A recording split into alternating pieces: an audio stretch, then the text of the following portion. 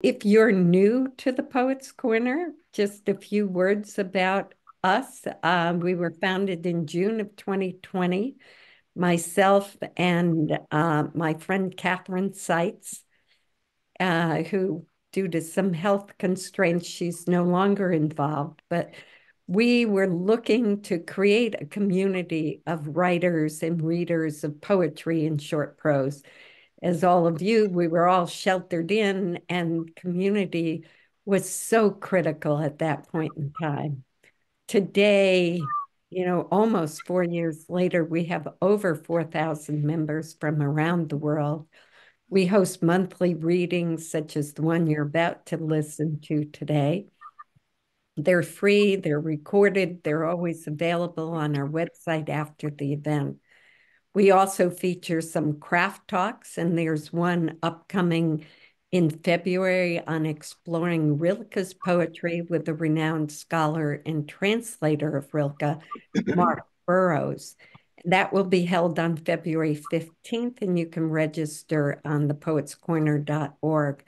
We charge a small fee for our craft talk series, and that is usually the feedback we get, it's always a great value. A little later on, I want to tell you more about our 2024 chapbook competition. But first, I want to introduce a special guest who's joining us for today's program. The program today features the Nine Poets Collective, a group that came together in June of 2020 in that first awful spring of the pandemic on Zoom in a workshop on creating a poetry chapbook with an incredible teacher, Richard Blanco, who you probably know as Obama's inaugural poet, recipient of the Medal of Humanities Award from President Biden last year, the author of several poetry collections, and his newest called Homeland of My Body, that he'll be reading from here on the Poets Corner on February 11th. Now, I know that Richard can only stay for a few minutes in our introductory comments because he has to go to a book signing at the Key West Literary Festival. So I'm going to turn it over to Richard to say a few words first. Hi, everyone. Can you hear me? Yes. I can. Okay, great. And just I'm not usually do Zoom on phone, but as you can tell, yes, from the palm tree in the background, I'm at Key West. But I couldn't, despite all that's going on here, I couldn't resist but pop in and just say, just express my love and just. I don't know, so many great things about the experiences that with the nine, well, the 10 of us have had, right? Um, so just to give you a little background, I think some of what we talked about and some of the points that we sort of landed on was the idea of obsessions and how it's something that I firmly believe in, and that you have to follow. Obsessions is another word, perhaps, for passion, but also that one question of your life that you may not answer completely, but it's the pursuit and what's important in work, right? Poems are not necessarily about finding a resolution, but about finding some potential direction. So I got to say, all my nine poets like really took that to heart, and it was so beautiful to watch them blossom in their work, and just incredible how they started seeing their work as a whole, which is so beautiful too. Which is part of being a writer, is not just writing one poem, but seeing how your work adds up and is your obsession. So I want to congratulate them all today. On top of that, it's interesting being here at the Key West Literary Festival. How important it is for us as writers, all of us, to sort of maintain community. It's the best way that we can experience literature, and especially poetry. It's also it's also the best way we can sort of continue to learn and grow as writers. And these nine have been like amazing. They still meet, if I'm not mistaken, to this day.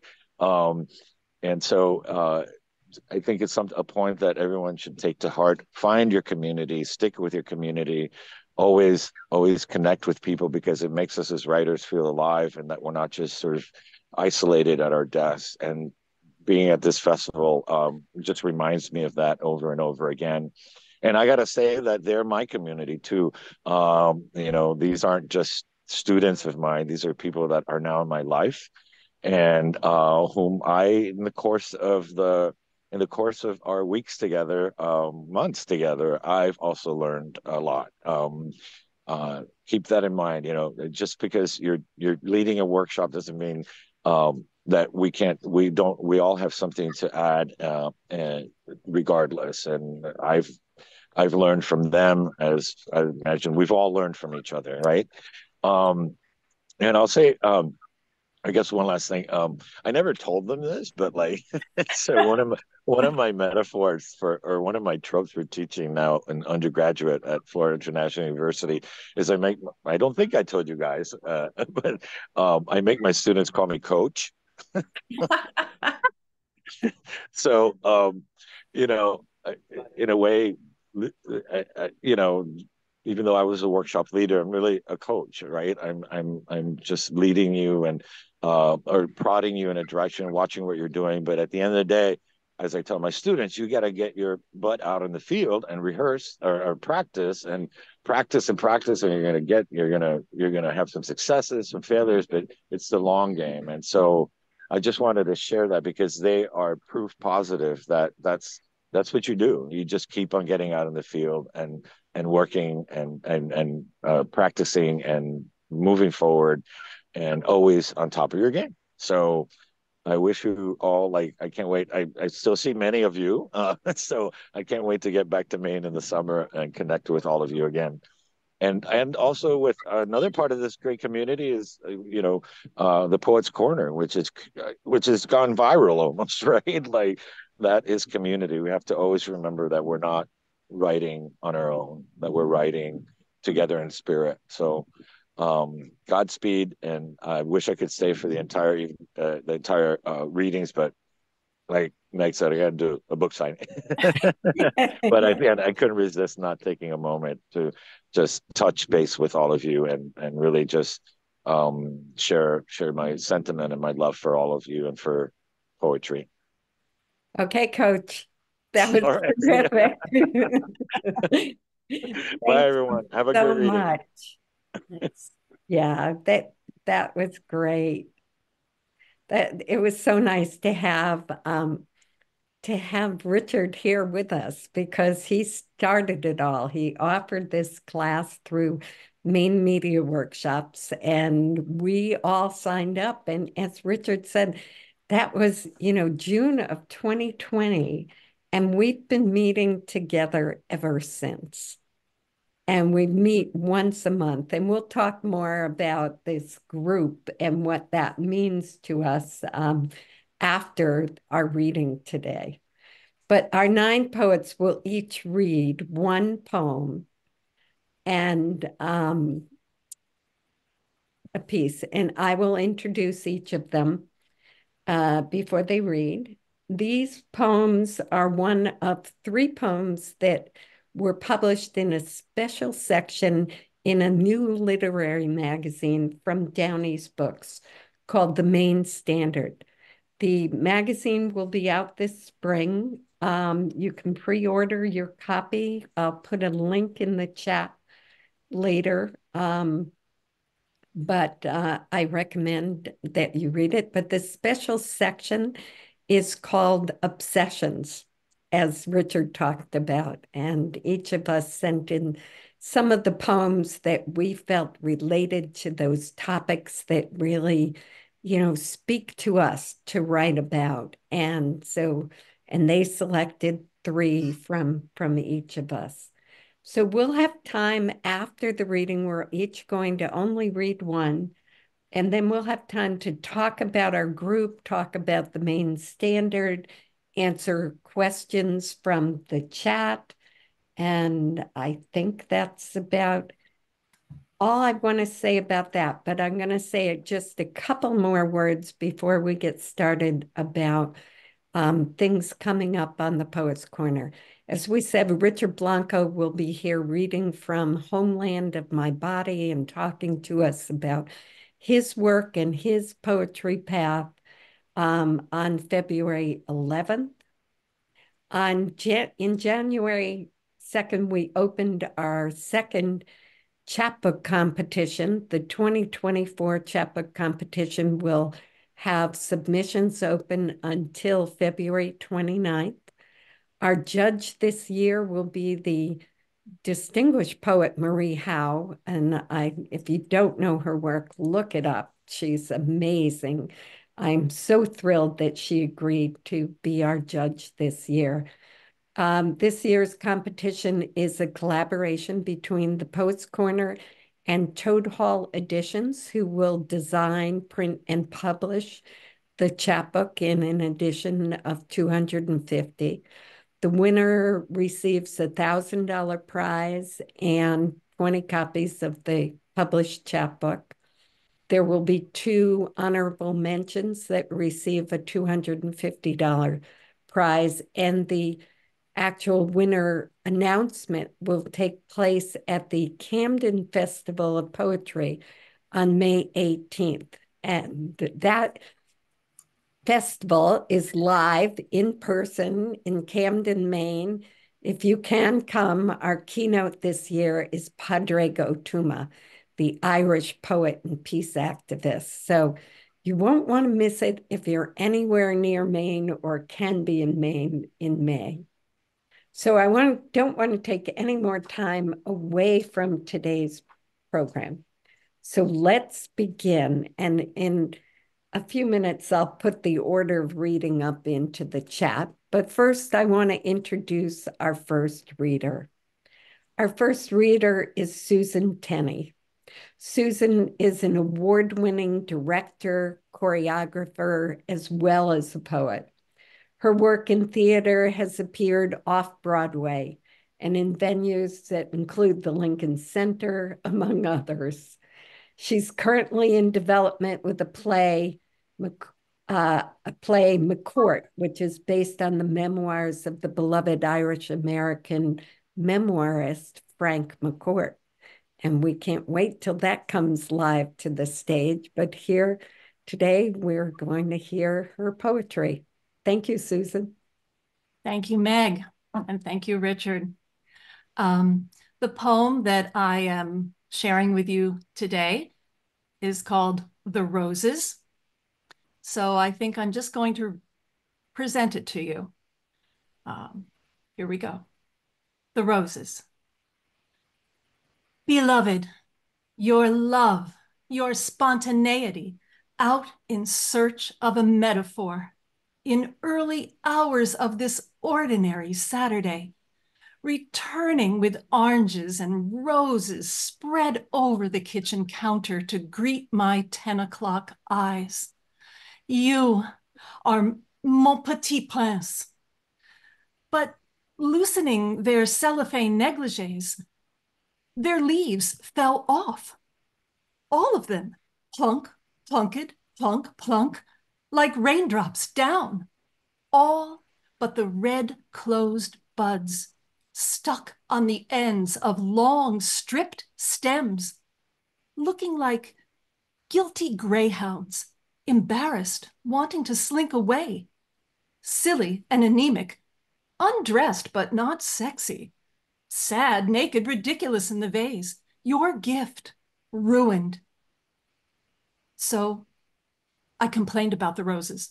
I did. I complained about the roses. I complained about all 24. Jumped in the car, hair uncombed, nightshirt and sweatpants, stormed into Whole Foods, walked right up to the flower man and said, my love, spontaneously this morning for the love of my life. Flower man. Strange. I've never heard of such a thing. All the leaves falling off the roses? No, I'll have to speak to my district manager. Our roses come from Colombia, ma'am. Who knows what they do to them there? You have no receipt, ma'am. Yes, I know, and because you have no receipt, we cannot give you store credit. Oh, plunk, plunked, plunk, plunk. Beloved, jelly bean.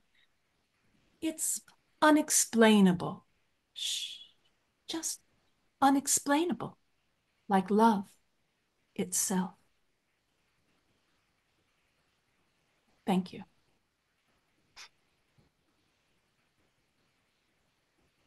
That was wonderful, Susan. I just love that poem. Thank you so much for sharing that today. Pam is up next. Pam Burr-Smith has published short stories, essays, articles, and poems in various journals, as well as two poetry books, Heaven Jumping Woman from Moon Pie Press and Near Stars from Blackberry Books. After a career as a therapist, she's returning to her earlier career and love of painting. Pam. Thanks, Meg. Sometimes in a very boring, ordinary situation, something extraordinary happens. And that's what this poem is about. Late afternoon, Logan Airport, 2019. He sits one empty plastic seat away from me in a crowded corner off the airport hallway, and he starts to sing a love song in English, in a beautiful, trained, unself-conscious tenor at perfect volume, aimed, it seems, at me and everyone else. Full, round, lovely and wanted, his voice goes through us. When the song is over, its absence resounds. I wonder if I'm brave enough to talk to him as, eyes closed, he leans back, catches his breath. Around us, everyone else is busy, pretending nothing happened, as though gorgeous opera graces this gritty corridor every day. And I know I have to, so normal voice, conversational, I ask, do you often sing in places like this? Your voice is beautiful. He thanks me and says, I only do it when someone near me talks loudly on a cell phone. It was such a heart-filled song. I know there's more to it than that. And then he adds, my wife died a few years ago, and I traveled to see the grandkids. I look at the slumped nylon bags on the floor and the people punching fingers at handheld devices. Out the window, sleek silver planes wait in frigid air for the rush of feet, the stumble of travelers who are somewhere between here and where they want to be, and already so far from today's small miracle.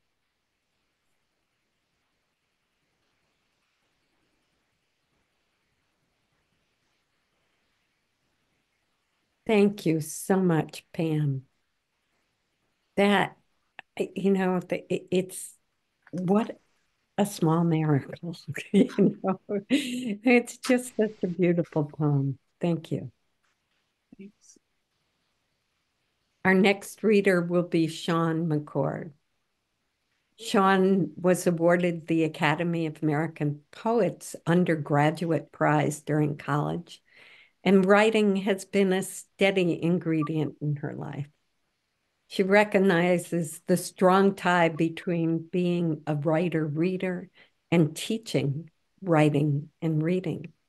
So please join me in welcoming Sean. Thank you very much, Meg.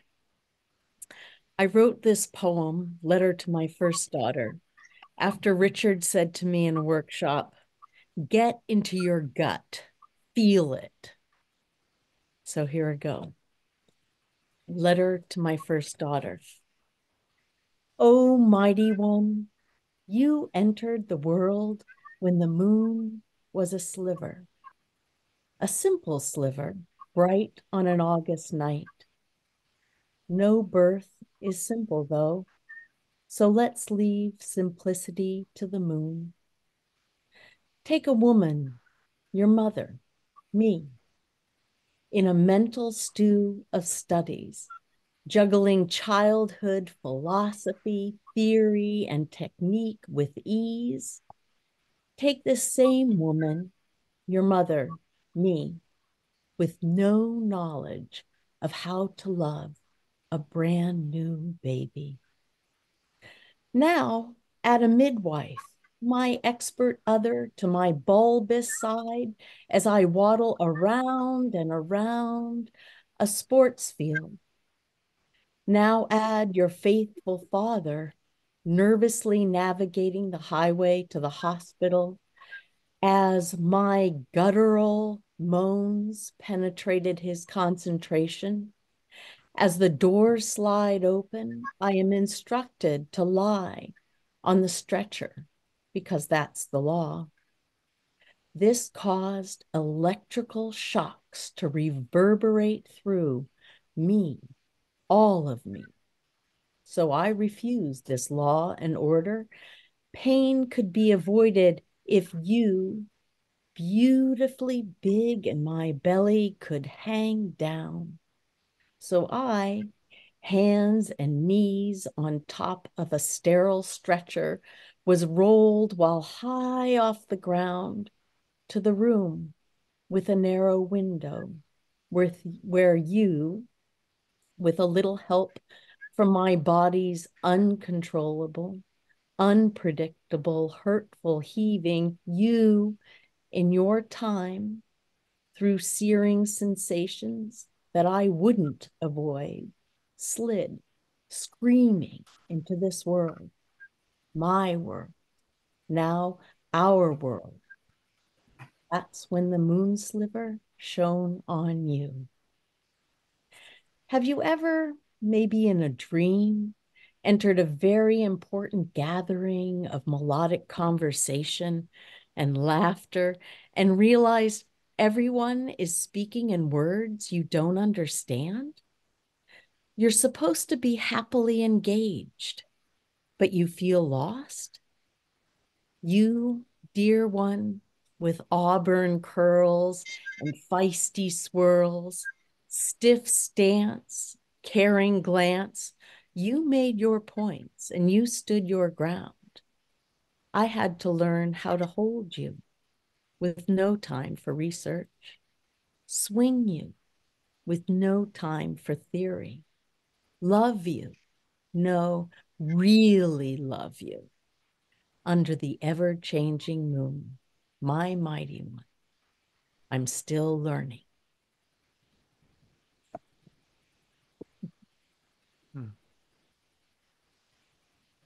Talk about from the gut, from the belly. Wonderful poem. Thank you so much, Sean. Our next reader is John Paul Caponegro. John Paul's an internationally collected visual artist and a published author. He leads adventures in the wildest places on earth to help his participants creatively make deeper connections with nature and with themselves. I know that for a fact. I've been on some adventures in photography with John Paul, and his adventures in poetry are exciting to be a part of. You can view his TEDx and Google Talks on his website, johnpaulcaponegro.art/poetry, for his poems. So please join us in welcoming John Paul. Thank you, Meg. I wrote this during our workshop at the height of COVID quarantine, and there were too many things to lament. I also lamented the diversion of attention and resources away from our mounting ecological crises. I read Silent Spring as a kid and watched it unfold in the Florida Everglades. It never really stopped.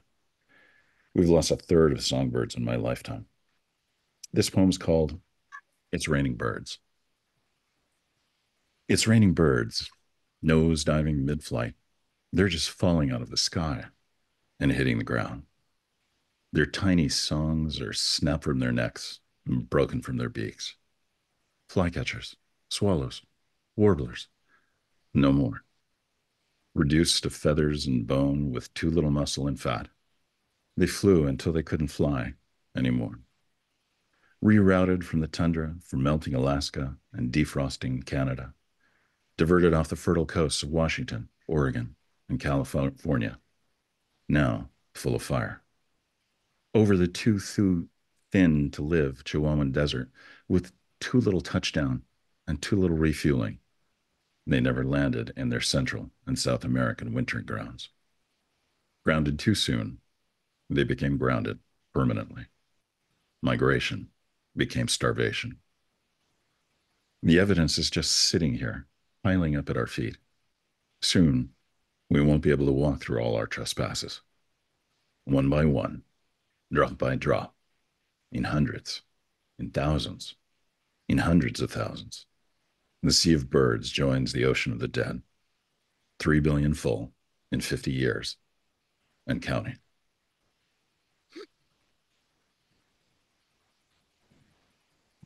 Thank you, JP. Powerful poem, and definitely one of your obsessions is what's happening to our earth. Thanks. Our next poet is Christina Hahn. Her love of poetry began with listening to a range of different poets, and such as Diane Wakoski, Tim Liu, and others. After a career of editing, teaching high school and college English, she relocated to Maine to make a life in which she might become a working poet. And I would say a life in which she is a working poet. Please join us in welcoming Chris Hahn. Thank you, Meg. Many of my poems navigate moments of self-reckoning, and the poem I'm about to read, Parker's Piece, is titled For the Green in Cambridge, England, where the bus from Heathrow leaves passengers off. The speaker of the poem navigates a moment familiar to many women, that point where children have come of age and parents have moved on to the next realm. What next? Parker's Piece, for Stephen. Absence of tending others' needs leaves me brittle with the sensation that I am the remainder in a domestic subtraction problem. Then, the cachet of your stint teaching Wordsworth at Cambridge pierces the notion that I am needed at home, residual. You ask me to come. Skittish traveling alone, I endure the long night's journey to London, the bus through hamlets, long highways to arrive at Parker's Piece. You find me walking to the flat on Midsummer Green. In your smile, I know again the breathless early years. You want to inhabit this space together. I soften. Climbing the stairs to the second floor, excited as a new bride, we inspect the rooms together, then cross the green where community cattle graze to a pub on the River Cam. Exhausted, we return and go to bed. I listen as you tell me about the owls, especially the ones whose whoosh and deep hoot leads the parliament. The cool of night overcomes. Nestled into you, I sleep the sleep of one protected. Learn again to be your wife.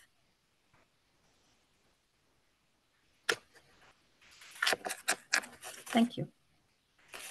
Thank you, Chris. We're all learning again, aren't we? Again and again. Next is Audrey Minutolo-Lay. Audrey teaches writing and literature at the University of Maine. And her work has been published in DownEast magazine. Where else? As well as other magazines, I would say. But most excitingly, her first novel called Gray Ledges will be published by Rowman and Littlefield in 2025. So I'm excited to introduce Audrey. Thank you, Meg. Thank you so much. Thanks to everyone, all of our 9 poets. I just want to share a little background about this poem. During our workshop, Richard taught us the pantuum form of poetry, which consists of 4-line stanzas within a poem, and it's got repeating lines throughout the poem. So it sort of creates an echo and subtle shifts in meaning throughout the poem. So one day, when I'm writing poetry, as I think we all do, we kind of go into a reverie. And I was sitting and looking at a number of items on our porch, and including Edna St. Vincent Millay's Renaissance, which was published in 1917. And so anyway, and I also was reading Thomas Edison's biography. So this is September evening, 1917. What is this hand-knotted beige and rose wool rug, and Edison's graphophone wax cylinder song playing on the warm summer porch as the gliding sofa sways back and forth, back and forth? What do Edison's graphophone song on the home model and Edna St. Vincent Millay's Renaissance have to do with this married couple's late summer porch evening and the wind whistling through the windows as the waves roll in? The sunset has left the Camden Hills black, their late summer porch looking out at the bay. He asks her to slow down as they sway back and forth on the glider. And she scoffs as they settle into the truth of marriage, husband and wife.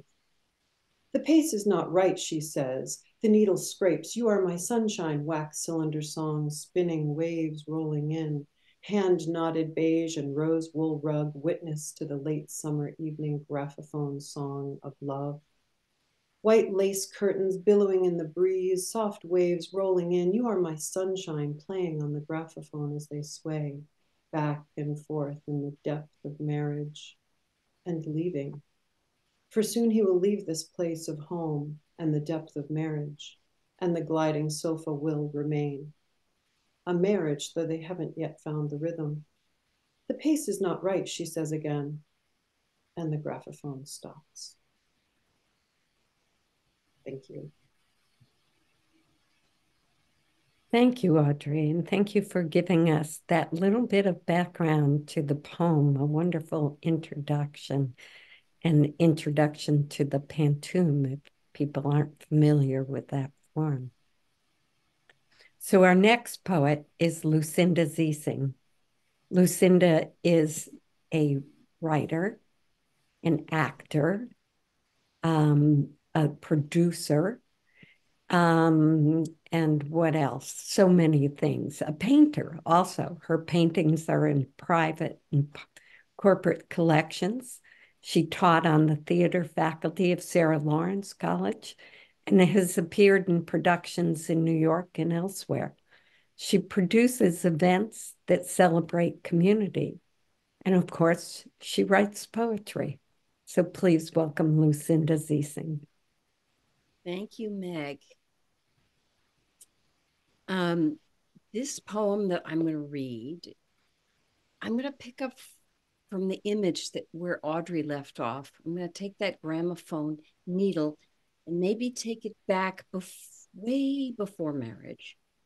Put it down and tell you a story. This was a time in my 20s when I lived in the mountains above Boulder, Colorado. She's gone.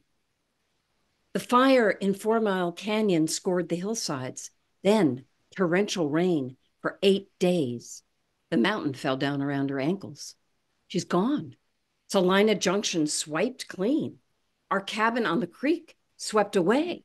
Splinters of her floating in Boulder Creek. Everyone wanted to live up there back then in the mountains above Boulder. Gold Hill was the diamond in the crown. A mining town of professors, hippies, and rednecks perched 8,500 feet up in the Rockies. The dogs walk the kids to school. Stephen Stills plays guitar for us. Bucky Filler plants geodesic domes on the edge of town. She wasn't much to look at. Our cabin, a dusty green asphalt shack. You hold your foot in the screen door on the way in to stop the slam. Inside, a temple of sound. Our bedroom's a music box whose lid never shuts, with windows hinged open to the creek. My boyfriend Wick panels our bedroom in barn boards with shelves for our books and LPs. Bob Dylan's Nashville Skyline plays Lay, Lady, Lay, lay across our big brass bed. I string colored beads on threads with crystal prisms that dangle from their ends. Macrame hung philodendrons thrive in the canyon's low light. So do I. The Vietnam War is raging. We believe we can change the world. I tack a white shawl embroidered in pink roses to the ceiling. It pillows over us. The breeze stirs the fringe. Our bodies pull together and pull me to planets beyond my solar system. After years of being told not to have desire, I want it all now. Charismatic and mercurial, his humor breaks me in half. Eyes the color of forget-me-nots, blue with a dot of yellow sorrow at the center. I think our love can stop a war. That was before he found cocaine. Each morning, he's navigated to a country with no name, and I can't reach him. By winter, ice, and the snow was up his nose. He wants other lovers. The geese migrate without me. I don't hear them call as they fly overhead. I lay on the cold bathroom floor that night, alone, miscarrying blood and the baby. I left the junction before winter could. Never got to sit naked in the creek in the heat of summer again. Never will. She's gone.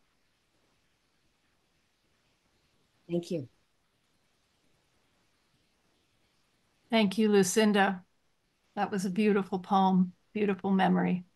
Took us back someplace very emotional. I'm very delighted to introduce as our next reader, Meg Weston. She is the co-founder and director of The Poet's Corner. Her poetry collection, Magma Intrusions, was published in 2023 by Kelsey Books, and an earlier chapbook, Letters from the White Queen, was self-published in 2020.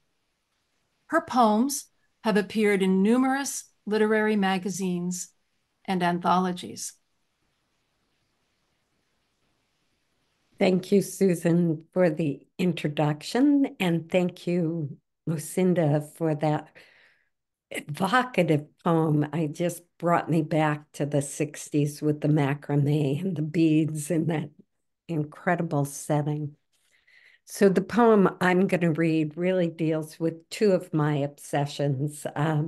One is everything about volcanoes. You might see some of the art photographs and quilts and things behind me.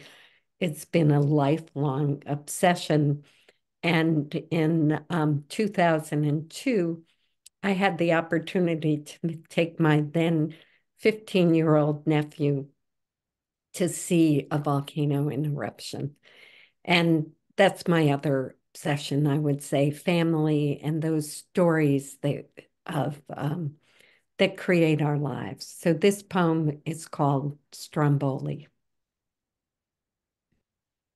I remember getting off the ferry, the island of Stromboli, the last stop of the day, the black silhouette of the volcano rising above whitewashed houses on the slopes under a blue sky.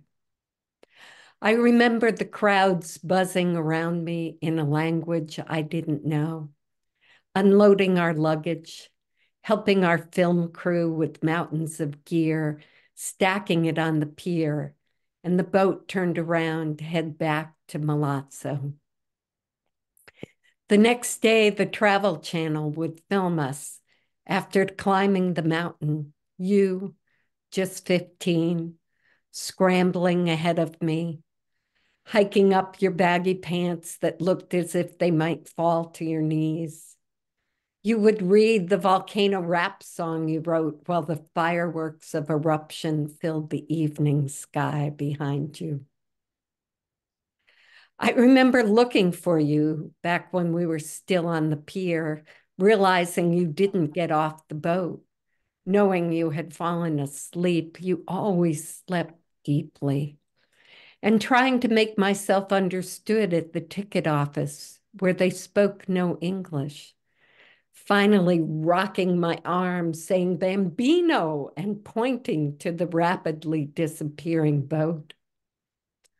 I remember the boat turned around, and you had made friends with all the crew who were waving goodbye when you were returned to me. And we promised that neither of us would tell your father, my brother, although we both did.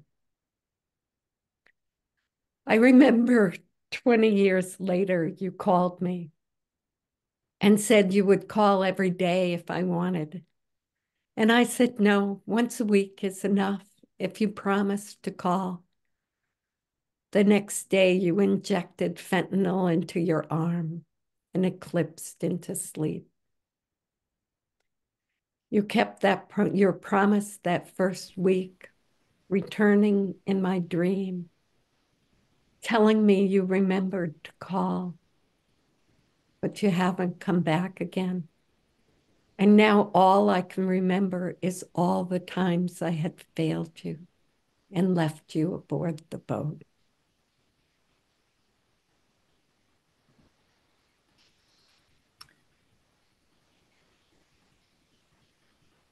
Oh, I'm up again. Thank you, Meg. Thank you, Meg. Incredible. Oh, thank you, Susan. It's sort of hard to transition. It's a personal poem. But it's my love to introduce our next reader, Chris Madsen. And Chris recently returned to Maine after what she calls an unfortunate hiatus in other parts of the country.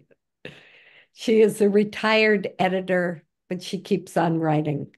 A novel and memoir sit unpublished in her desk, but her poetry has seen publication in a dozen or so journals. And it's my pleasure to welcome Chris Madsen.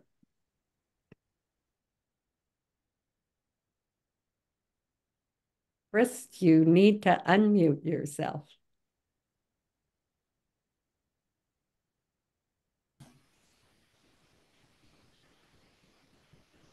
I'm unmuted now. I very much enjoyed your poem, Meg. It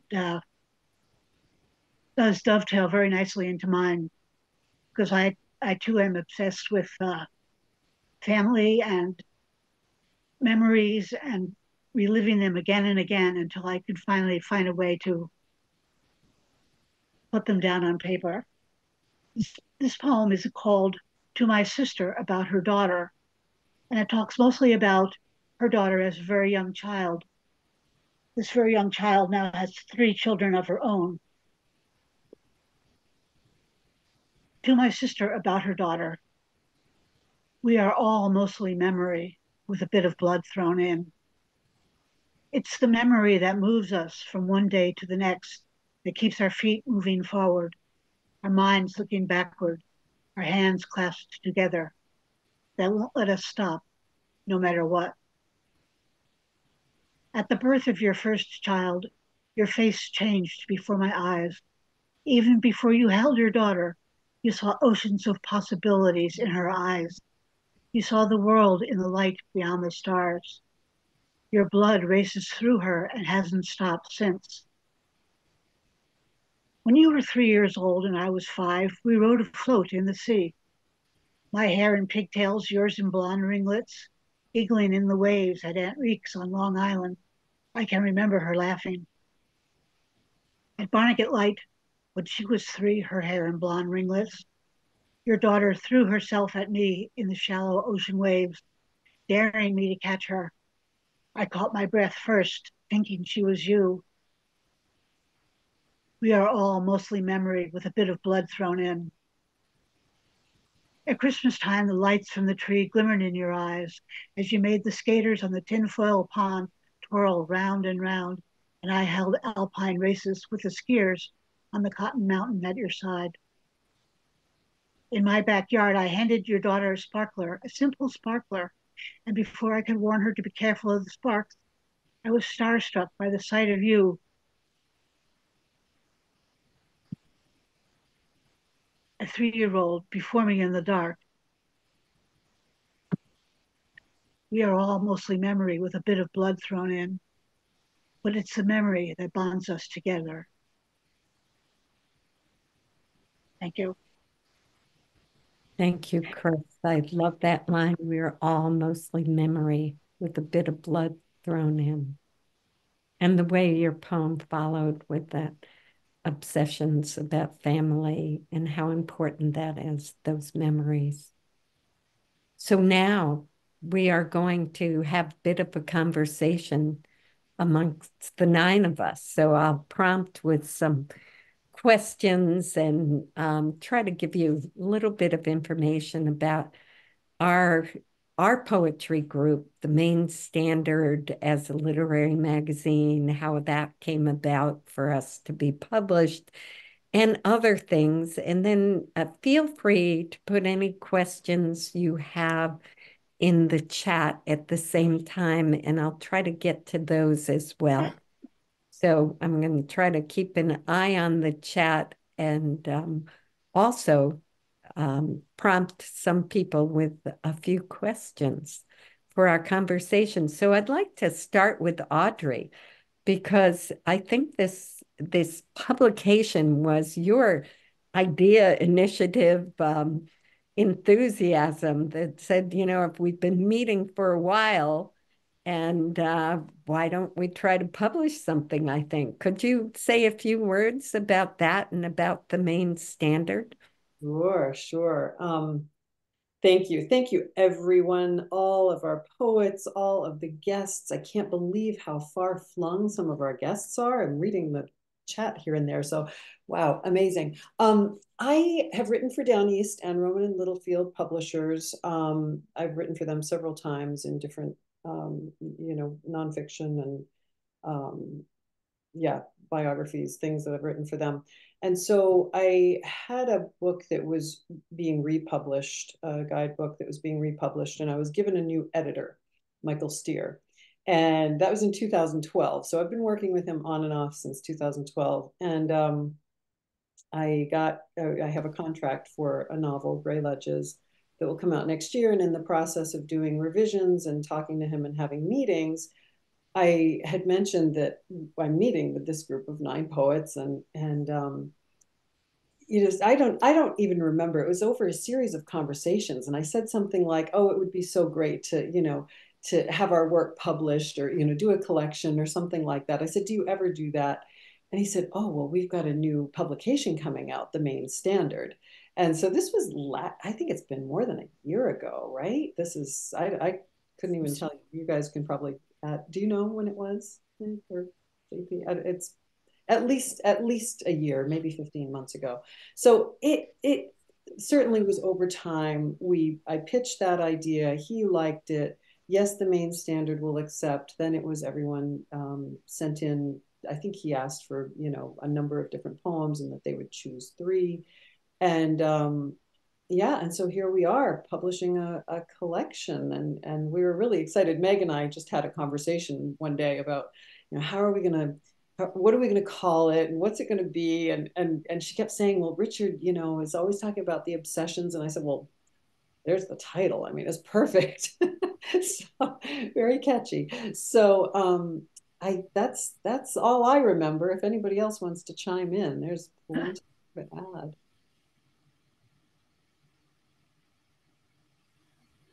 Well, I also wanted to ask Susan if you would talk a little bit by why you believe this group, came together the way it did and has stuck together the way it has.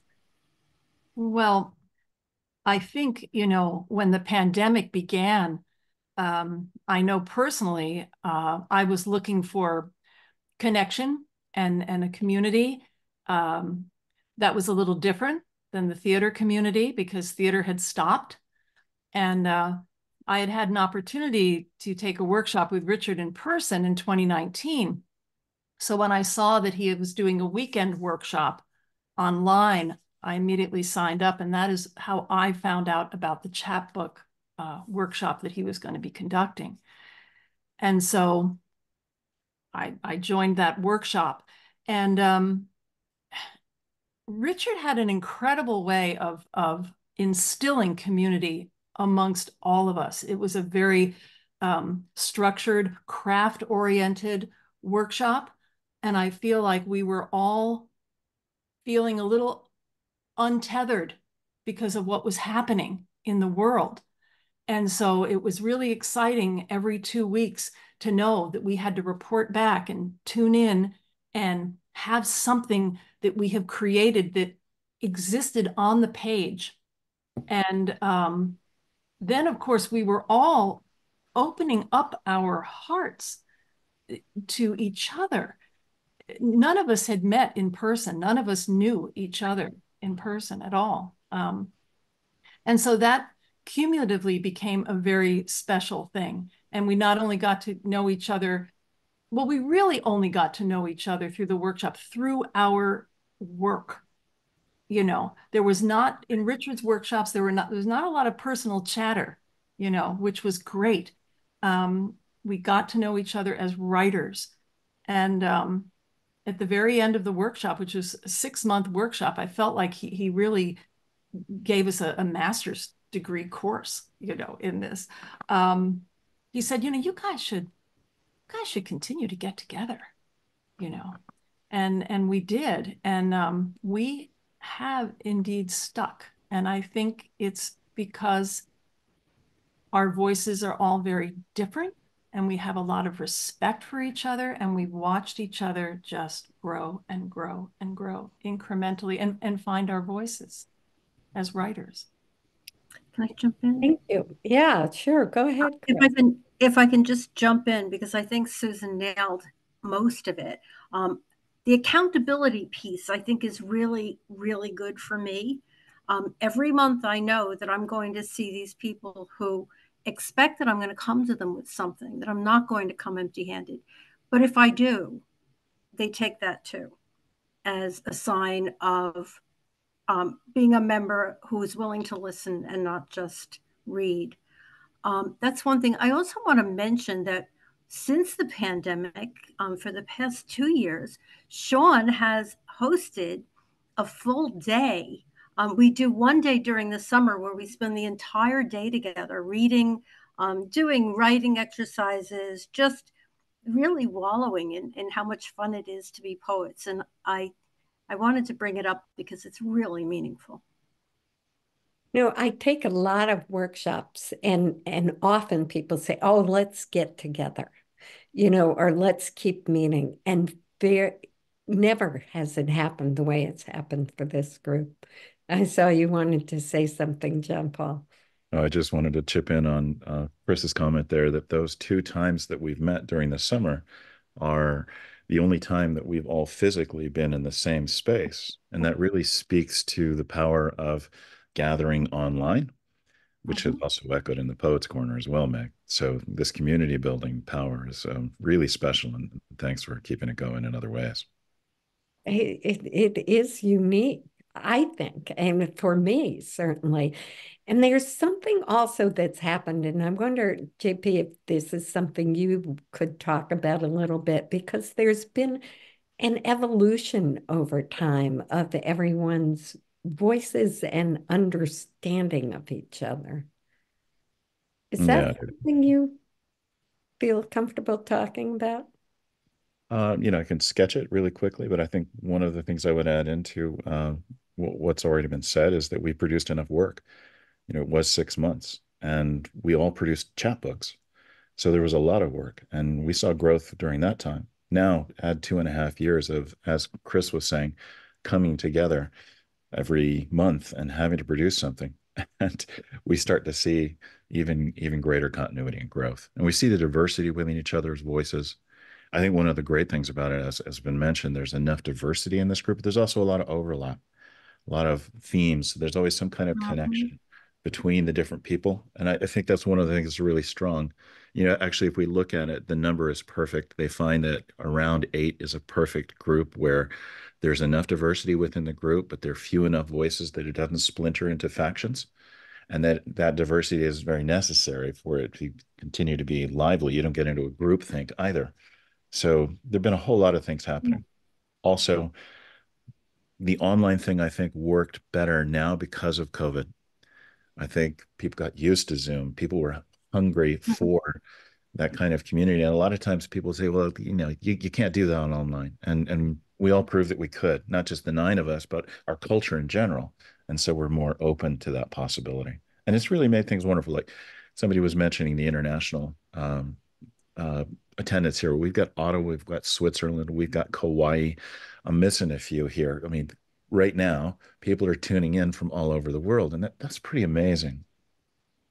It is amazing. It's one of the things I really love about the Poets Corner and the people that have tuned into the Poets Corner and the way it's brought people together. I was sitting in a workshop last week about submitting your poetry, which was a much smaller group. And I said hello to somebody that I'd known from other groups. And she says, well, I'm here all the time for your events, but you don't see me because there's so many people.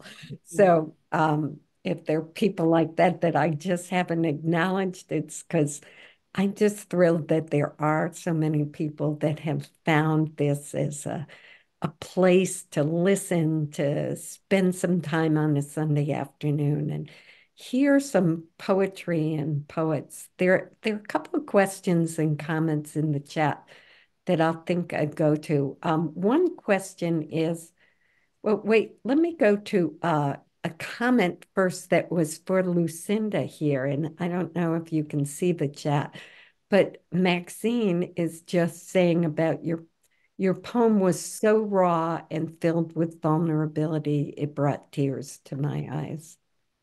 You gave me an amazing illustration of your time in Colorado, where our paths never crossed till I came to Maine. Your words are filled with a beauty that touched my heart and soul. And that the fact that a poem makes that connection is just so important to me. And I think we don't always get a chance for that feedback, do we, Lucinda? No. I mean, thank you, Maxine. You write and you get that feedback like that, and you write it for, I wrote that for you, I guess. I mean, it has to be said that this opportunity to, as Richard was saying, get out in the field, get it and keep staying out in the field. That's what he said at the very beginning. That's what makes you into developing your poet, to refining yourself as a poet. But it has to be said that the existence of the Poets Corner, not only our group, but the fact that we have the Poets Corner, to stay out in the field and all the ekphrastic poetry, which you, Meg, collaborated with the Page Gallery, and that challenge to write that and be challenged. I said, I'm going to do this, and I'm going to get chosen. So it just like pushed me, and I did it, and I did it again, did again. But that's really staying out in the field, and to have all these people from afar be there, and that we can join you. That's it. So thank you, everyone, and our 9 poets for. I love that word challenge, Lucinda, because that's one of the things this group does for me. It challenges me to make sure I've written at least one poem during the course of the month, that I'm willing to be vulnerable and bring it to a group because I know I trust the feedback. I trust these other voices in the room because they know my obsessions, they know my work, they know they're not trying to make my poem be their way of writing poetry. Their feedback always feels in service of my poem. And that means so much to me. Yeah. Meg, can we ask Sean to answer the question from Marie Epley? Because I think it really is hers to answer. Agreed. I haven't seen it. It says, I'll ask the question. Yeah, and there were a couple of others in the chat that I would, but I love that you want me to direct this to Sean. Could you speak to the typical movement through your monthly meetings? Do you all read, pair up? I guess I'm asking how you make the most of your meeting time, which is a great question for Sean. She's our organizer. Thank you. I think Meg has, I think we each play different parts in it. And from the beginning, it was getting an email going to organize us to really get this going. And it took off after, I'd say, like 6 months or so. You specifically asked about the actual meeting. So we've agreed, and it took us quite a few months. We've all agreed that we meet on the third Saturday of each month. And like people have shared, sometimes you can make it and sometimes you can't make it, and that's fine. And sometimes you bring a poem, and it's like ideal if that's the case, but you can also attend without bringing a poem. And so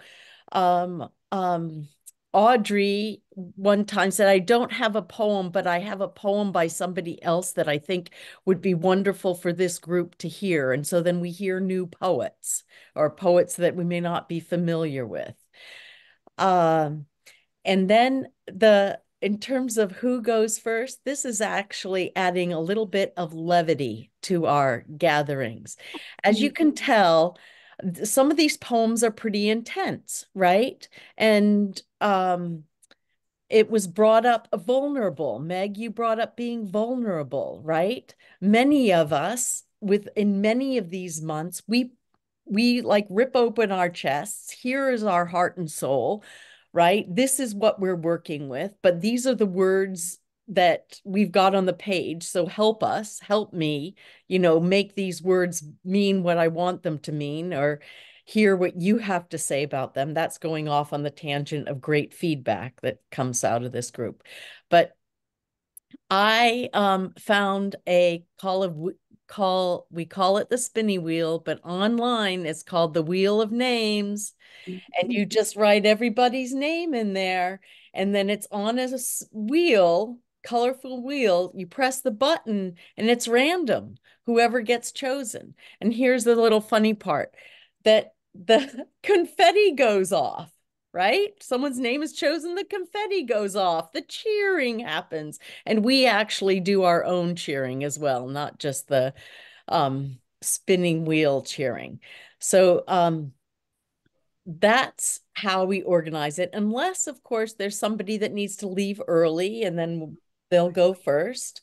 But I believe I've encapsulated how our meetings evolved and how they happen.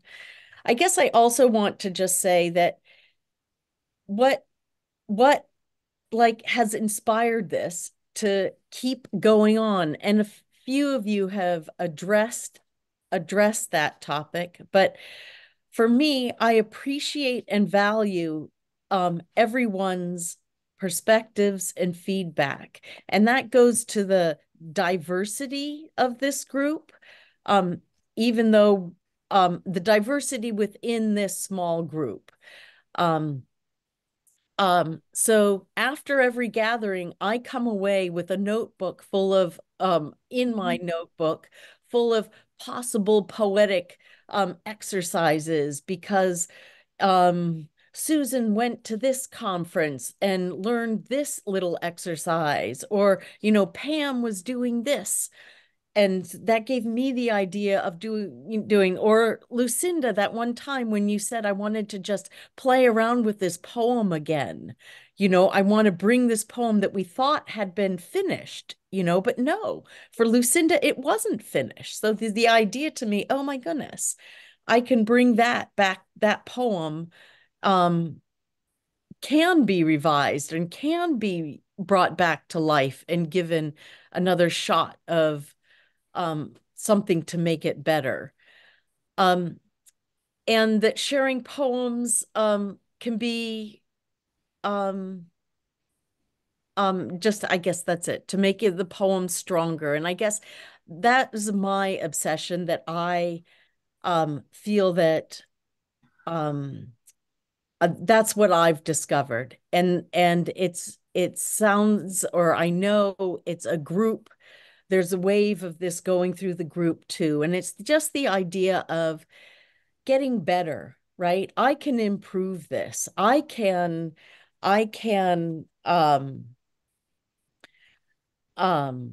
improve it, make it better, grow. It can grow. I can grow as a poet, and I'm never going to stop growing as a poet. That kind of theme. I want to add one more thing that I think is so funny when we meet. Oftentimes, it's just really interesting, the serendipity that we will show up with similar topics.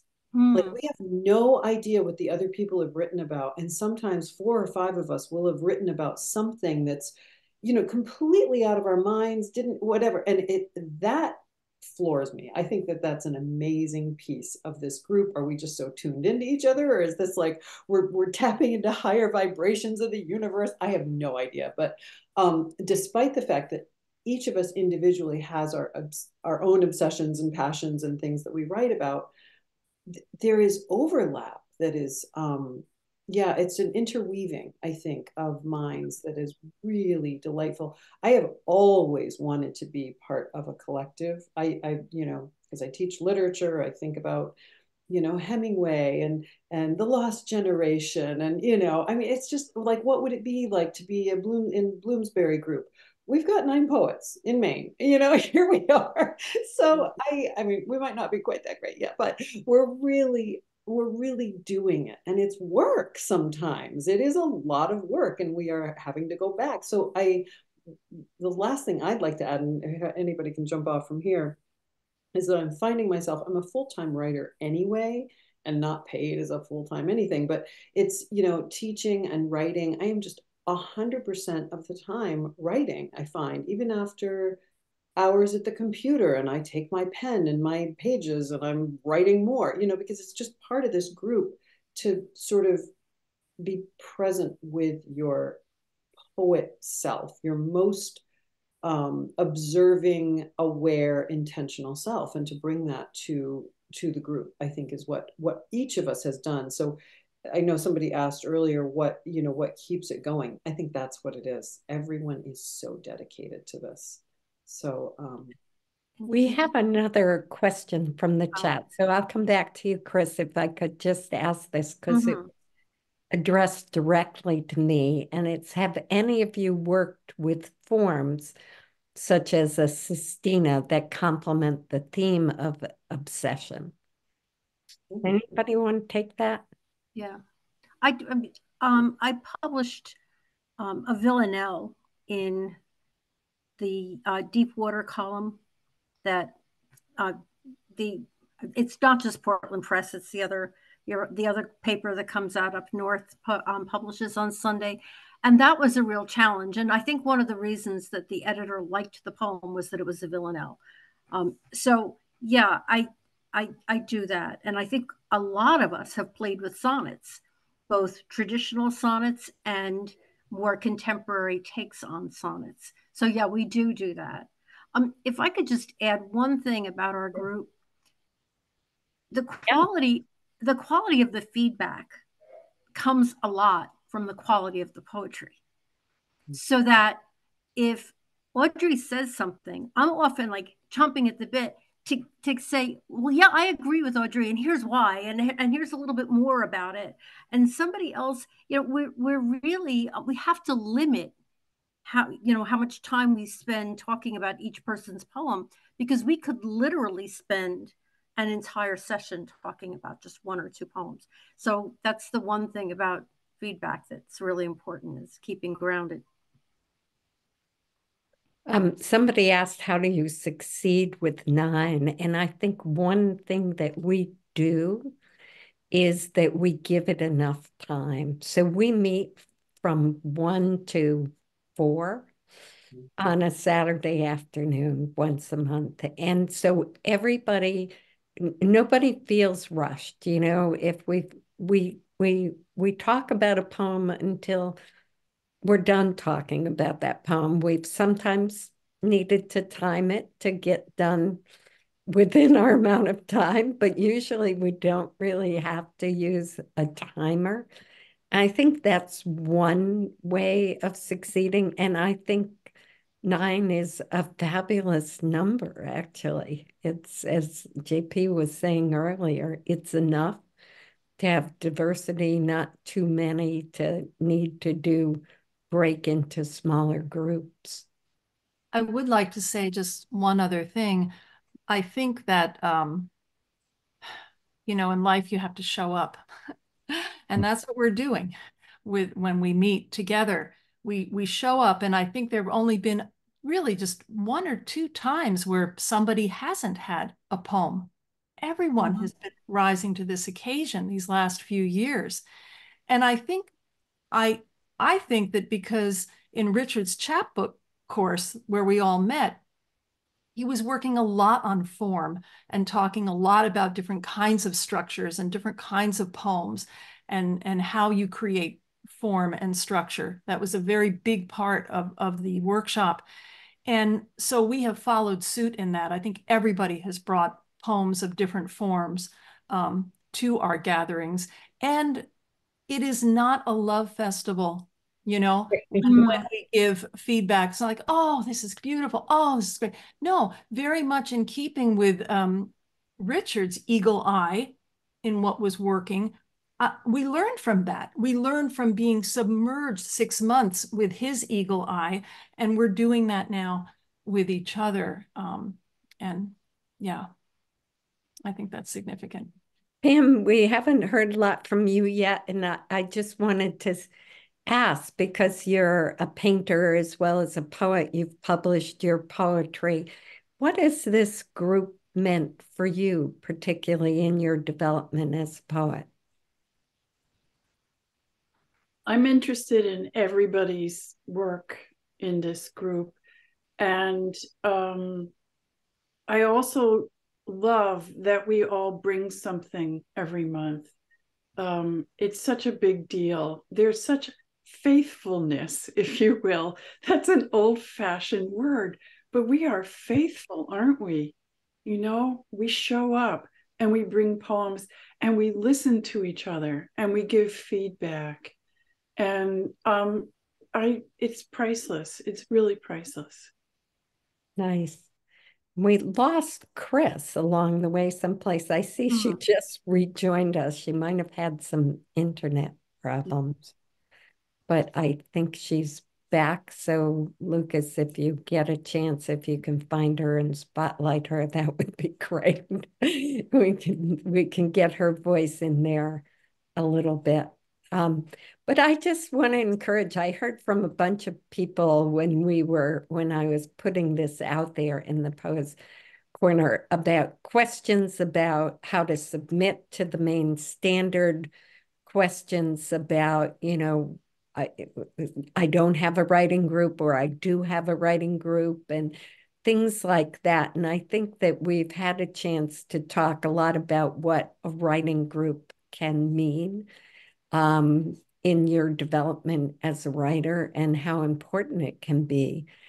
I don't have answers to the questions about submitting to the Maine Standard, but I do want to take a minute, and I'm going to go search it so that I can put a link in the chat in case you want to order a copy or send a query to the editors of it. So while I do that, if there's anything else one of our poets wants to talk about or share with our audience about finding a place to meet. Somebody's asking, it's hard to find a suitable place to meet.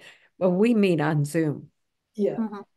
And it's interesting because we have all of us in different situations. We've had a couple, in addition to the once a year meetings in person, we get together here and there. So some folks are in Camden, some folks, I'm now in Western Maine. I used to be close to Camden. So, you know, it's such a shifting landscape for us, quite literally. I mean, we do meet in person here and there. Susan is the furthest from all of us, and we're so sorry she's far south from us, so she doesn't get to come up except once a year when she comes and always guides us. By the way, art informs other art, and so when we get together in person, it's so fun because Susan leads us with dance often, and a prompt. So we're all, you know, we're dancing, and it gets us in our bodies, and then into the work that we're going to do and other prompts in the writing. But yeah, so we've done some other shorter retreats and things like that. So, you know, and I'm always on I'm the scout for places to go. So but we've gone to some camps, we've done yeah, various places. Wherever anybody has any housing enough for people to sleep, all of us. All right, thank you. Well, thank you all, and thank you to our 9 poets here for doing this reading today, which I love how all these poems really spoke to each other and spoke to ideas and concerns and issues that are moving, important to the world. There was a comment in the chat, JP, that I saw that you answered about, you know, that incredible poem, Raining Birds, and how meaningful that is, and how poetry can speak to that and speak to it in a way that, you know, all the information in the world doesn't quite reach the heart the way Yeah, I think that's part of it as well. There's an expectation not to keep it light in poetry. And so we're not keeping it light, and we're given permission by the medium itself to get deep. And that's really wonderful. This isn't like showing up for some cocktail hour. We're talking about things that really matter to each other, to ourselves. We share it with others. There's the vulnerability. So true. Thank you. And thank you to everybody who came to listen. And the recording will be on the website. Please come back to hear from Richard Blanco on February 11th. And if you have a chapbook of poems, go to our website to see how to submit to the contest, because it's a wonderful contest with an incredible judge at the end of it. So thank you, Meg. Oh, thank you, Meg. Keep talking. Good night. Thanks, everyone. Good night, everybody. Thank you for being with us.